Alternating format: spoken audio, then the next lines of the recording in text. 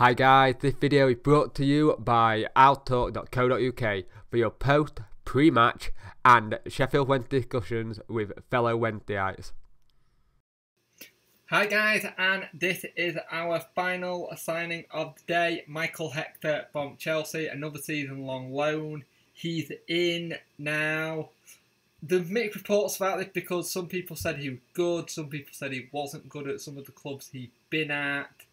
And it's one of those things where I think he was at Hull City at one point, and he got his move towards them. He's on loan, and we'll see how he gets on. Yeah, he was at Hull City last year, and he did 36 appearances. He'd been at Reading. He's had a lot of clubs, actually. He's had a lot of clubs for a lad who's only 26. So let's see what happens and see how he gets on.